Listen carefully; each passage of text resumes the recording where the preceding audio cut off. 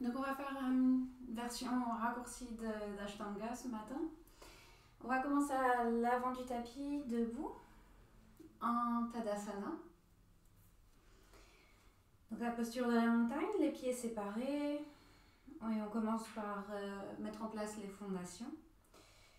Les quatre points des pieds qui sont bien ancrés au sol, les genoux légèrement fléchis, le bassin qui bascule vers l'arrière, la poitrine qui se relève et les épaules vers l'arrière aussi.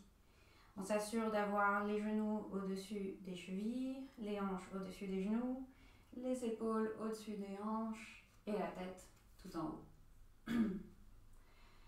Le haut du crâne vers le plafond, les épaules détendues et les bras actifs le long du corps.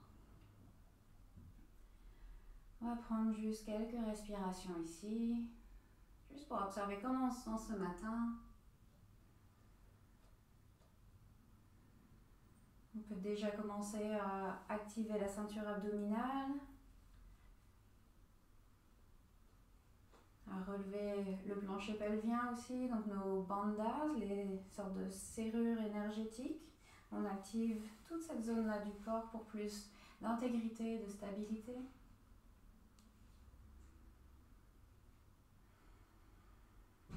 Et on commence à amener l'attention sur la respiration.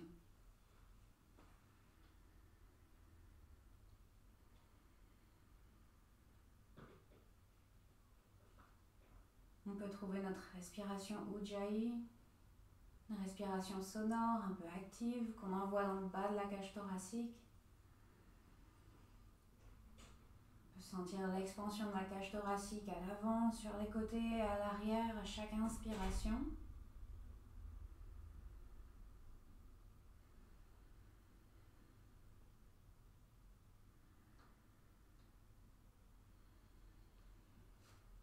Et à la prochaine inspiration, on va lever les bras par-dessus la tête. Expirez, amenez les mains devant la poitrine. Et pour commencer, on va chanter un Om ensemble. Donc on prend une grande inspiration pour commencer. On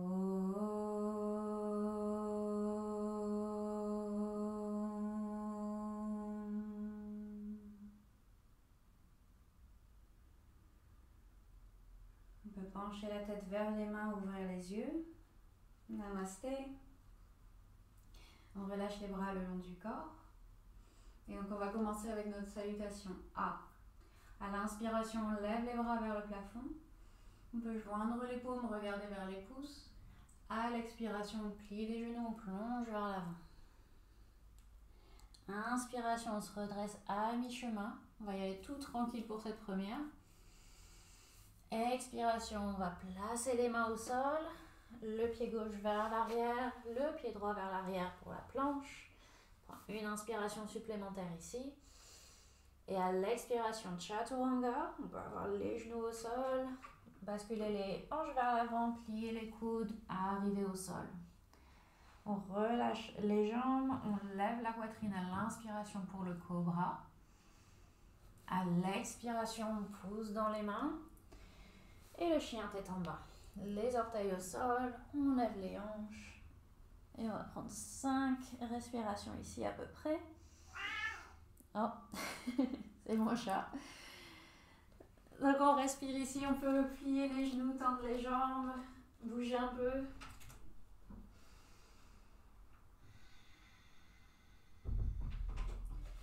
Juste ressentir notre chien tête en bas ce matin.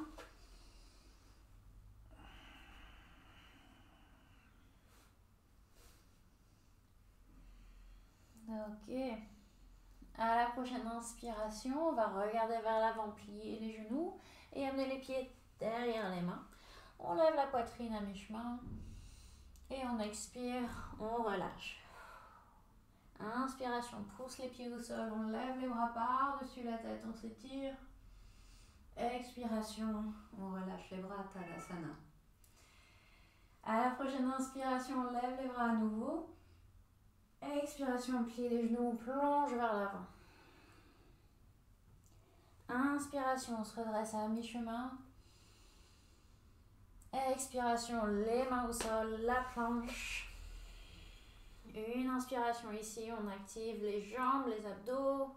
On pousse les mains au sol. Expiration, chaturanga. Les hanches vers l'avant, on plie les coudes, on garde les coudes près du corps. Inspiration, le cobra, un petit peu plus haut peut-être cette fois-ci. Expiration, le chien, tête en bas.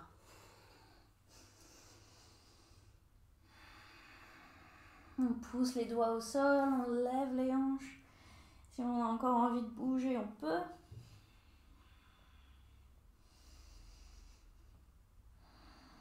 On étire la colonne, on étire les jambes.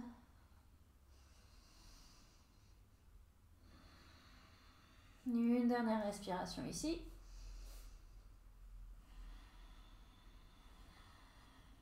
Et à l'inspiration, regarde vers l'avant, plie les genoux.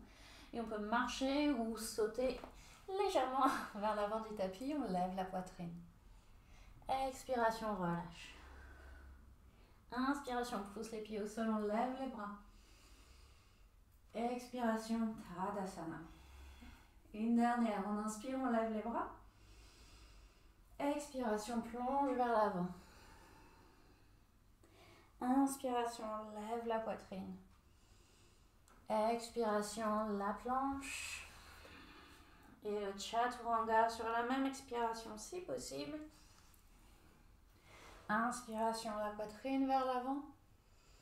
Expiration, le chien tête en bas. Et on respire.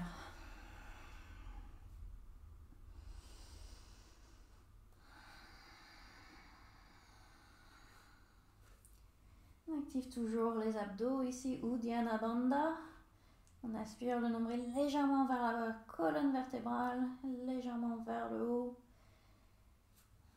On continue de pousser les doigts au sol, d'essayer de réduire le poids dans les épaules et de l'amener plus vers les pieds. À la prochaine inspiration, on regarde vers l'avant, on plie les genoux et à nouveau, on saute ou on marche vers l'avant du tapis, on lève la poitrine à l'arrivée. Expiration, relâche. Inspiration, lève les bras vers le plafond. Expiration, Tadasana. Ok, salutation au soleil, B. Inspiration, cette fois-ci, Utkatasana, on plie les genoux, on lève les bras par-dessus la tête. Expiration, plonge vers l'avant. Inspiration, on lève la poitrine. Expiration, les mains au sol. Chaturanga, les pieds vers l'arrière, on plie les coudes. Inspiration, on lève la poitrine. Expiration, chien tête en bas. À l'inspiration, on regarde vers l'avant, on amène le pied droit entre les mains et le talon gauche au sol pour Virabhadrasana A, le guerrier 1. On lève les bras. Expiration, les mains au sol, le pied droit vers l'arrière, Chaturanga. Inspiration, lève la poitrine. Expiration, chien tête en bas. Inspiration, regarde vers l'avant. On amène le pied gauche à l'avant du tapis, le talon droit au sol, les hanches toujours vers l'avant, lève les bras. Inspire. Expire, les mains au sol, le pied gauche vers l'arrière, Chaturanga. Inspiration, la poitrine vers l'avant. Expiration, chien tête en bas. On reste ici pendant quelques respirations. Si vous avez besoin de prendre la posture de l'enfant, les genoux au sol, les hanches vers l'arrière et respirez. Si vous sentez que vous respirez par la bouche ou que vous êtes vraiment fatigué, prenez une pause.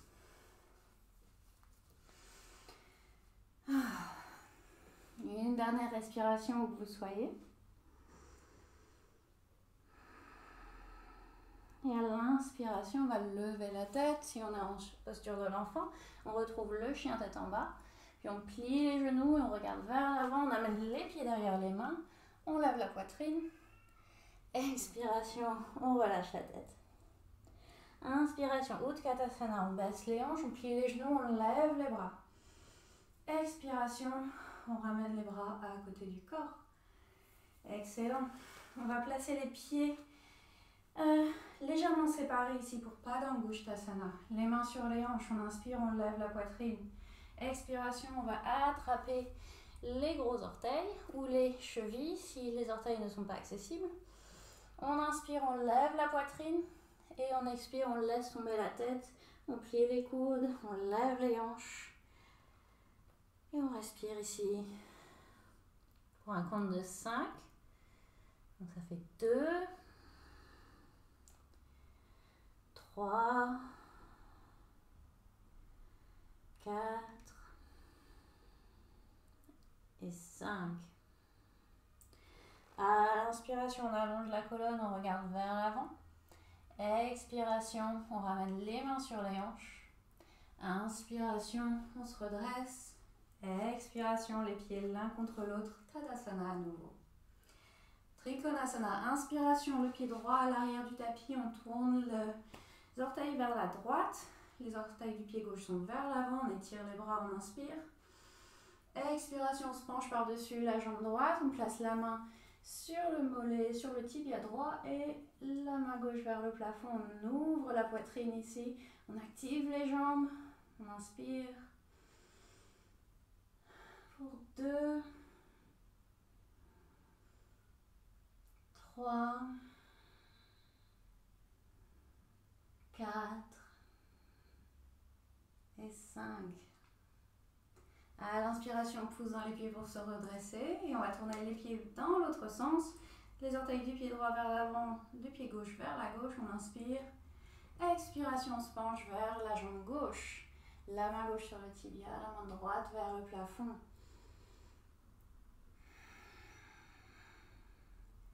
On allonge la colonne, on envoie le haut du crâne vers la gauche. Ça fait 3, 4 et 5. Inspiration, on va se redresser. Et on va se tourner vers l'arrière du tapis. Donc la posture un peu comme le guerrier 1. Si vous avez un bloc, prenez-le en dessous de la main gauche. La main droite sur la hanche droite. On inspire, on lève la main gauche vers le plafond. On expire, on continue d'étendre la colonne quand on descend. On place la main gauche sur le bloc, soit à l'intérieur du pied droit, soit à l'extérieur. On se tourne ensuite vers la droite et on lève la main droite vers le plafond pour Pavrita Trikonasana. On allonge toujours la colonne, on envoie la hanche droite vers l'arrière. On étire la main droite vers le plafond. Encore une respiration ici. Et à l'inspiration, on se redresse. Et on se tourne à nouveau vers l'avant du tapis. Le bloc en dessous de l'épaule droite cette fois-ci. La main gauche sur la hanche gauche, on inspire. On lève la main droite vers le plafond. Expiration, on se penche vers l'avant. On place la main soit sous l'épaule, soit à l'extérieur du pied gauche. On inspire, on allonge la colonne. On lève la main gauche vers le plafond. Et on expire, on tourne vers la gauche.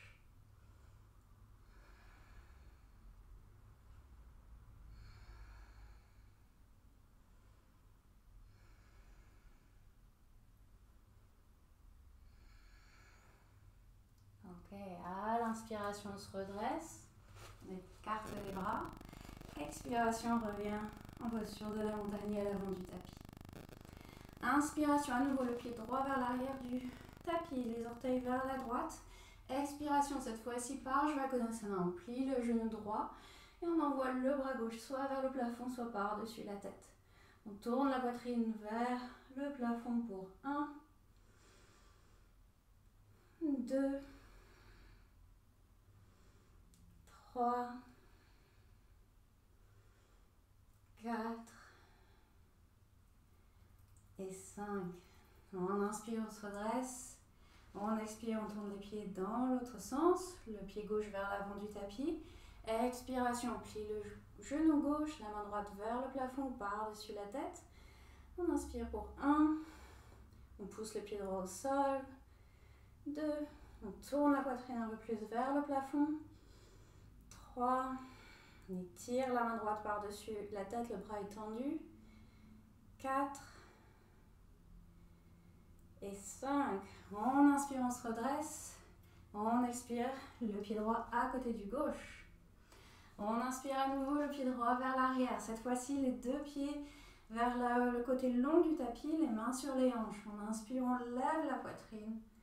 On expire, on plonge vers l'avant pour Prasarita-Padottanasana.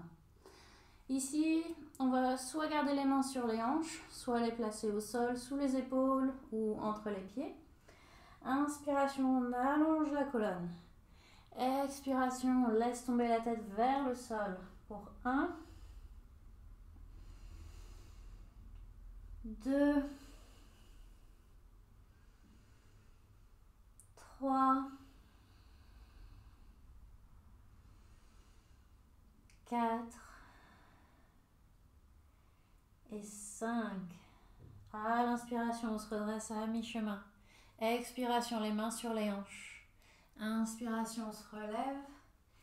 Expiration, on retrouve l'avant du tapis et on relâche les bras le long du corps. Ok, super. Inspiration, on va amener le genou droit vers la poitrine. On peut aussi attraper le gros orteil si vous voulez, si vous êtes assez échauffé aujourd'hui. Et on étire la jambe droite vers l'avant. Quelle que soit la variation que vous utilisiez, on pousse le pied gauche au sol, on allonge la colonne. Donc on veut éviter d'être comme ça. Si vous devez plier la colonne pour attraper l'orteil, utilisez plutôt cette version-là. Encore 2 respirations ici.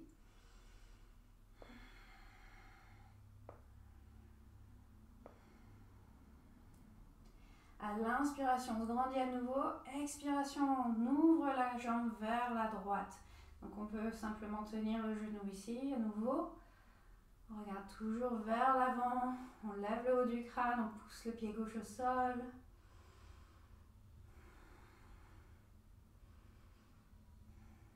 Inspiration, on ramène le genou au centre. Expiration, le pied droit au sol. Très bien, l'autre côté. Inspiration, donc à nouveau, on essaye de faire la même variation que l'autre côté, soit le genou, soit le gros orteil. On étire pour 1, 2, on ramène l'épaule gauche vers l'arrière, 3, 4 et 5, on ouvre vers la gauche. 2, 3, 4, on aspire le nombril ici, et 5, on revient au centre à l'inspiration, expiration, on ramène le pied au sol. Excellent, on est prêt à arriver au sol, déjà plus que... Cette classe est beaucoup trop courte. On inspire, on lève les bras vers le plafond. On expire, on plonge vers l'avant. Inspiration, le dos plat. Expiration, les mains au sol. La planche. Chaturanga. Inspiration, on lève la poitrine. Expiration, le chien tête en bas. Et donc cette fois-ci, on regarde vers l'avant, on plie les genoux et on vient s'asseoir. Les jambes devant. Les jambes étendues. Et on va juste trouver Dandasana. Les jambes tendues, activées. Les talons qui se lèvent légèrement parce que les muscles sont activés. On lève les pieds, les orteils vers le plafond et les mains juste à côté des hanches ici. Et on essaye d'avoir le dos le plus droit possible. On aspire à nouveau le nombril vers la colonne, on relève le plancher pelvien. Et on peut même amener le menton vers la poitrine pour avoir les 3 bandhas activés. Mula Bandha, Uddiyana Bandha et Jalandhara Bandha, c'est celle de la gorge. On respire pour encore 2.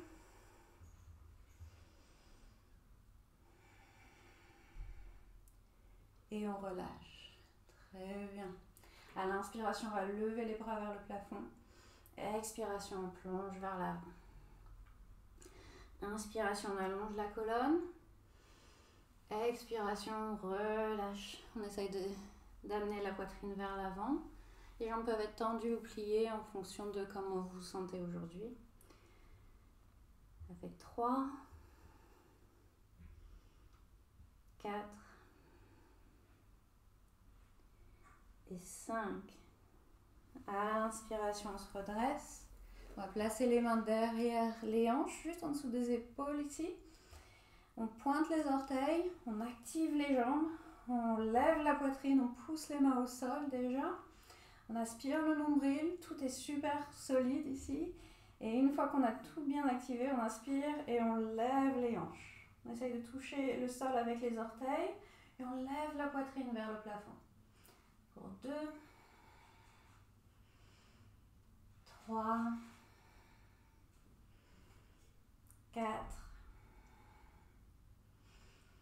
et 5. On ramène les hanches au sol et on relâche. On va amener le genou droit vers la poitrine, le pied droit au sol. On active la jambe gauche et on va enrouler le bras gauche autour de la jambe droite, la main droite derrière les hanches. Inspiration, on allonge la colonne. Expiration, on regarde vers la droite. Pour 1, 2, 3, 4 et 5. Inspiration, on se retourne vers l'avant et on change de jambe. Le genou gauche vers la poitrine, le pied gauche juste en dessous du genou, la jambe droite active. On se tourne vers la gauche, on enlace la jambe gauche avec le bras droit. Le bras gauche derrière les hanches, on inspire, on lève la poitrine.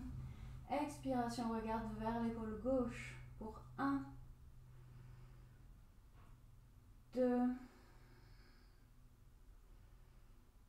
3, 4 et 5. Inspiration, on revient au centre. Expiration, on étire les deux jambes. On va faire maintenant le côté du torse. Donc on amène le genou droit vers la poitrine, on l'ouvre vers l'extérieur. Et on va s'asseoir le long du tapis ici pour avoir la jambe gauche étendue vers l'extérieur. Et le genou droit ouvert en Janu Shirshasana, Pavrita Janu Shirshasana. À l'inspiration, on va amener la main gauche vers le pied gauche le plus possible. On allonge le côté du torse, on se tourne vers la droite. Inspiration à nouveau, on lève la main droite vers le plafond. Expiration, on s'étire vers la gauche. On tourne la poitrine vers le plafond et on étire le bras droit par-dessus la tête. Pour 1, 2,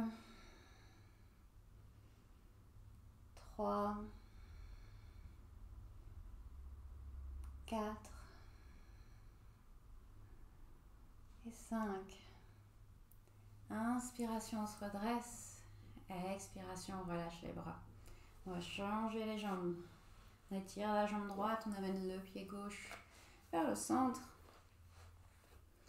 Ok, on allonge le côté droit du torse. On voit si on va jusqu'au pied ou on peut amener la main n'importe où sur la jambe. On se tourne vers la gauche. Inspiration, on lève le bras gauche. Expiration, on se penche vers la droite. Pour 1, 2, on peut laisser tomber la tête ici. 3, 4 et 5. Inspiration, on se redresse. Expiration, on relâche la posture. On va croiser les chevilles. Amener les mains au sol et retrouver la posture de la planche, les pieds vers l'arrière. On inspire ici. À l'expiration, on retrouve la posture sur le à plat ventre. On se retrouve à plat ventre. Les mains le long du corps avec les paumes des mains vers le plafond. On va garder les pieds légèrement séparés ici, le front au sol. On va faire la sauterelle Shavasana. On commence déjà à activer les muscles des jambes, donc tellement que les genoux se lèvent du tapis. Et à l'inspiration, on lève les jambes, on lève la poitrine. On essaye de décoller les côtes du sol. On respire ici, on regarde légèrement vers le bas. Et on garde les mains au sol, relaxées. Ça fait 4 et 5. 5. Si vous pouvez rester dans cette posture, mais amener les mains en posture de en position de chaturanga, avec les mains juste à côté de la colonne vertébrale, la cage thoracique et les coudes vers l'arrière. On lève à nouveau la poitrine, on lève les jambes. Ça fait 4 et 5. On ramène les pieds au sol, le front au sol et on respire.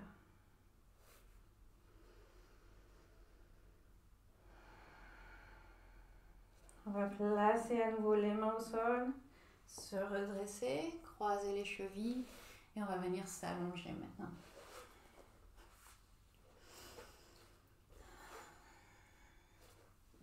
Donc on peut garder le bloc à proximité si vous voulez l'utiliser pour l'inversion.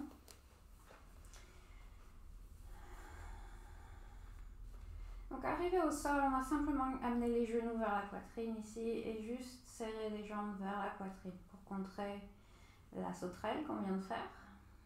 Étirer un peu les muscles du dos. On peut basculer de droite à gauche si ça fait du bien. Et puis on va ramener les pieds au sol. Et donc soit Viparita Karani, donc la version avec le bloc sous les hanches et les pieds vers le plafond, soit la chandelle. Vous choisissez. Je vais montrer la chandelle. Pour la chandelle, au Sarvangasana, on amène les genoux vers le front. On peut pousser les mains au sol pour gagner un petit peu d'élan. On place les mains sous le bas du dos et on lève les jambes vers le plafond.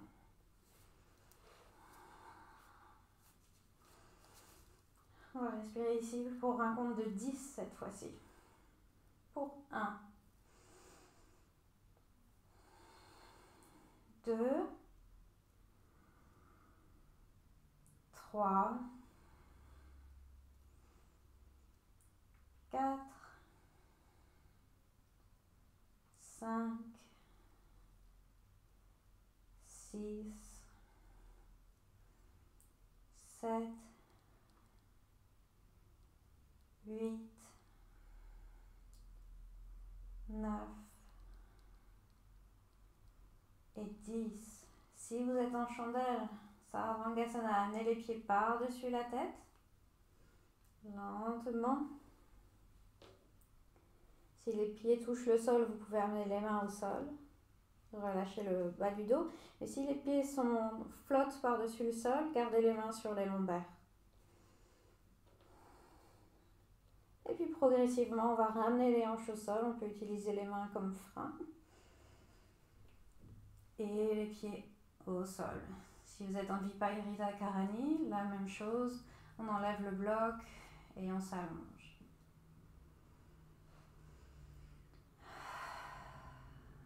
On va juste revenir s'asseoir pour...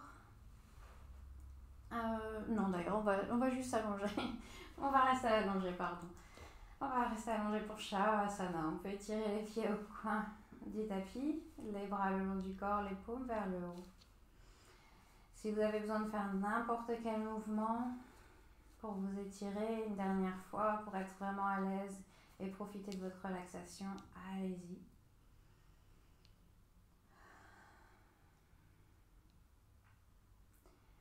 Sinon, on va prendre une grande inspiration par le nez.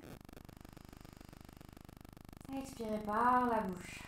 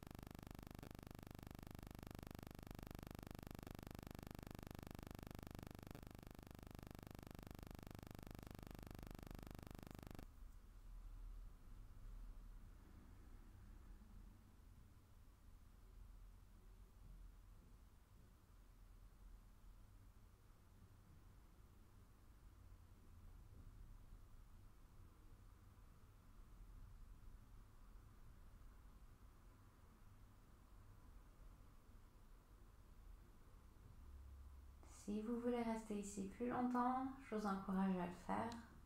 Vous reposez encore à peu près 5 minutes. Si vous êtes prêt à continuer votre journée, commencez à inspirer plus profondément et à retrouver quelques mouvements dans les doigts et les orteils, les poignets et les chevilles. Vous pouvez basculer la tête de chaque côté. Ramenez les pieds l'un contre l'autre, les bras par-dessus la tête. Étirez-vous tout le corps. Et relâchez. Ramenez les pieds vers la poitrine et basculez vers la droite. Puis retrouvez une position assise, les jambes croisées.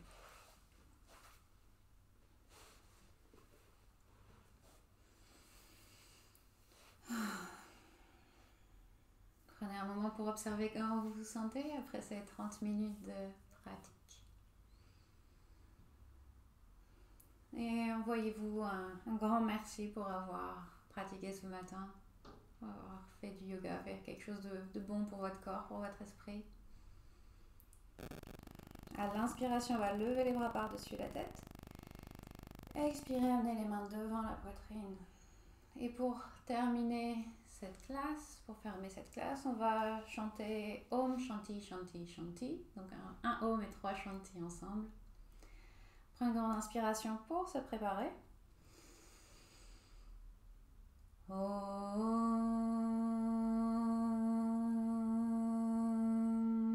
Shanti Shanti Shanti.